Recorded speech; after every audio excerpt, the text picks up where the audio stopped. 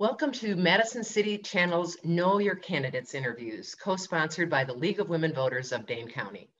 I'm Joy Cardine, and I'd like to introduce Rebecca Kemble, running for Alder from District 18. As we begin, please tell our viewers a bit about how your educational, vocational, and civic experience has prepared you for the position and why you decided to run for Alder. Hi, Joy. Thanks for having me. Well, I decided to run for Alder in 2015 as I saw state politics going in a very scary direction and national politics soon followed. And I was really worried that organized people and people's needs in community would no longer have a voice, even in local government, as we saw in what happened in state government. So I had been a community activist. I had been working to support kids in schools, to support our Northside schools to stay open. I had, been a single mom of 3 kids, navigating bureaucratic systems, the county, food assistance and childcare assistance systems. And I realized that, we all own our local governments, and we who care about it, we can and should have a voice. And those of us who have been, organizing in the community should really step up and bring that voice into formal decision making. So that's why I decided to run in 2015. And my experience as Alder these past 6 years have really just underscored that need for community voice. So we have done a lot on the North Side to advocate for safer communities, to advocate for youth leadership, to advocate for the clean environment. And I really love the North Side and the district I live in because people are so engaged, and I'm honored to have been elected to represent them on the council. What issue or issues have you identified as being of primary concern to the residents of your district, and how would you approach tackling them? There's a couple main issues. Housing stability is key for people with fixed incomes, for people with low incomes. We've seen our land values skyrocket, property taxes has skyrocketed. And I live in a district where there are a lot of folks on fixed incomes and who in the last couple of years have been talking about we might need to move if our property taxes keep getting raised. Likewise, the rent is too high for a lot of folks, and there's a lot of mobility of families earning low income.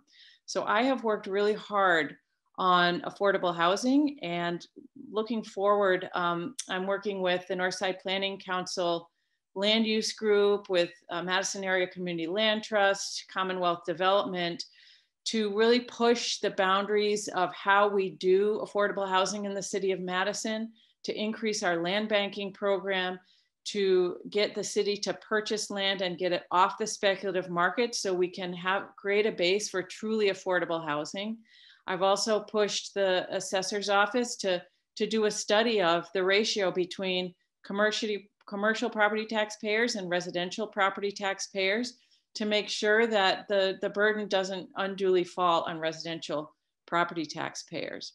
We're also facing serious environmental justice issues on the North Side with the PFAS contamination from the airport and at Oscar Mayer. This is a huge concern for our residents, and also related to that, the coming of the F-35 jets and all of the construction that needs to happen at the airport to make way for them. I have worked with Clean Skies, Safe Skies Clean Water Coalition and Eakin Park Resistance to make sure that that mess gets cleaned up before any construction gets done, and that the city does its due diligence before purchasing any property that's contaminated. There's going to be a referendum, an advisory referendum on the ballot in April about a number of modifications to the Common Council, including changing the number of members, making it full-time, changing the term of office. Which of the ideas being advanced do you embrace, and why or why not?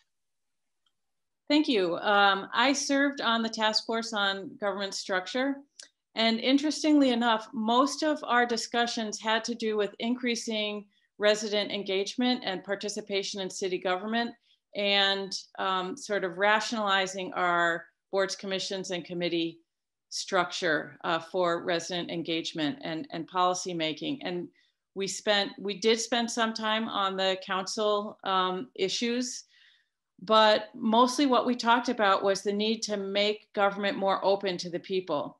And along those lines, the task force realized that participation as a candidate on the city council was really difficult for people who had families, for working people, for people who had, low to moderate income, because it's essentially, we get a small stipend every month for the work. So people like me who work third shift weekends, in my life, I can afford to essentially do a volunteer job, but there's a lot of people in the city who can't.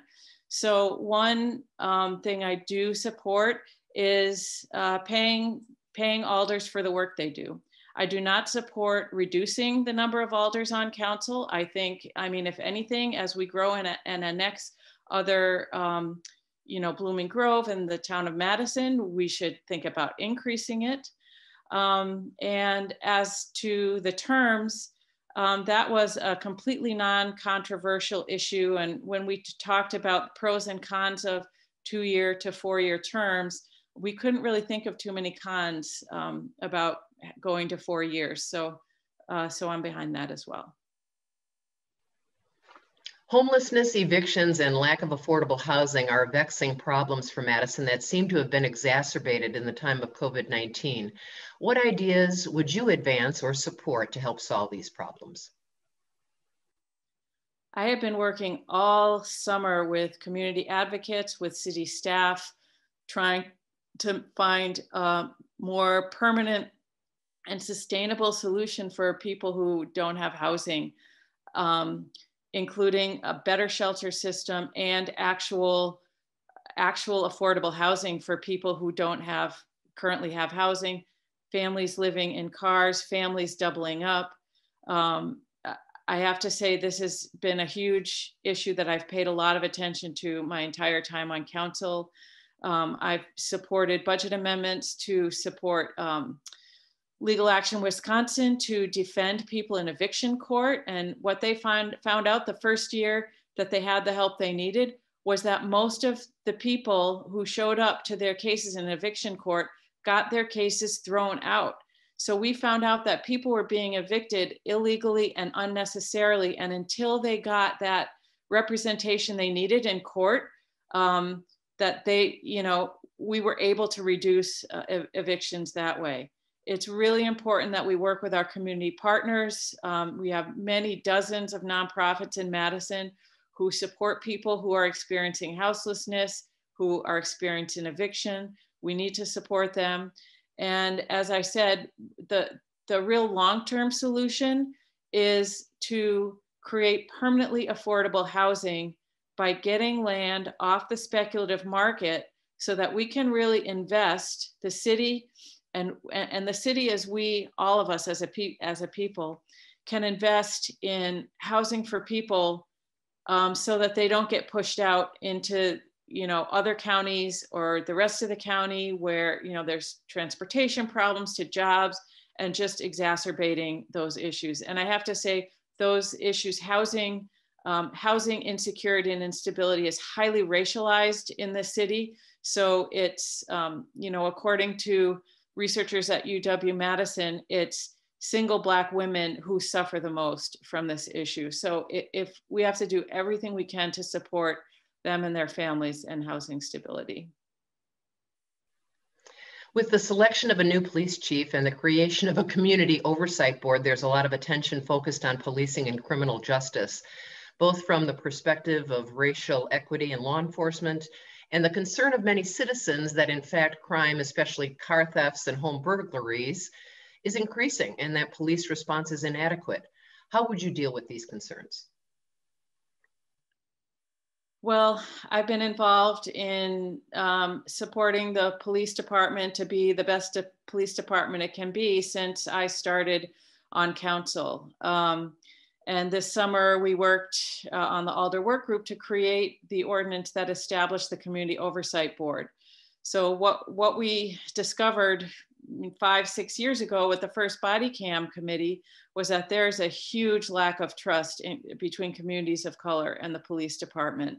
And that is based on how folks are treated in community. That is based on the incredible racial disparities in arrests and incarceration in our community. So I'm really looking forward to working with the new chief on getting those recommendations that have been the result of 5 years and many hundreds of people's work on police reform, to get those implemented in a good way. And I'm really excited to see how our new independent monitor and civilian oversight board can help in that process. So we have, the pandemic has been rough on everyone. Well, maybe not everyone, but on a lot of people. And nationwide, we've seen an increase in community violence, in shootings, in car thefts. And even the police will tell you that more police will not stop that kind of activity. And the police have said that. So what we really need to do is address that alienation in those people who are choosing to do antisocial behaviors like that, and support community services that support the families to be more inclusive and more engaging of the youth. So I think one thing that we're going to do on the north side is expand the Warner Park Community Rec Center to allow for a lot more space for youth activities and for youth engagement by adults in the community. And I think that will go a long way towards helping young people feel less alienated and more a part of our community, and thus will not choose to do harm. Madison businesses of all kinds have been severely stressed during the past year. What, if anything, would you propose to support business revitalization?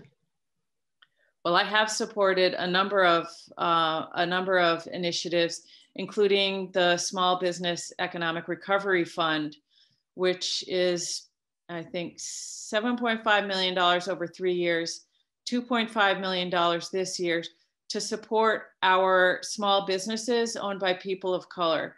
And those are the most fragile businesses. Those are the businesses that also employ the most people of color.